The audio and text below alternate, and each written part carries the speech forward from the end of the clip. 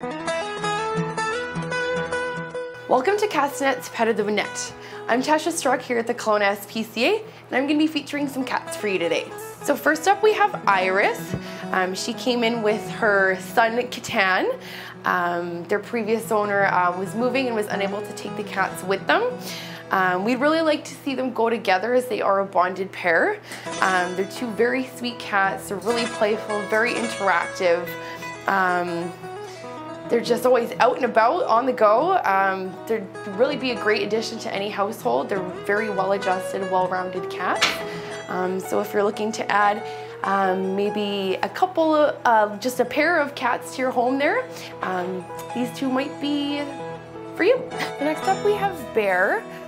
Bear was brought into us by a member of the public who found him as a stray. This gentleman actually found Bear on his property, and he discovered that he was drooling and kind of holding his mouth awkwardly, so he was concerned he might have a broken jaw. So he brought Bear into us. We took Bear to the vet, and it turns out he actually had a chicken bone stuck in his teeth. So it's since been removed. Bear is doing well now. He's a little bit on the shy side, but he's slowly coming around. When you spend some time with him, he definitely warms up slowly but surely. He'll probably do better in a quiet household. So if you're looking for a quiet little buddy to sit on your lap and spend some time with, come down to the Kelowna SPCA and meet Bear.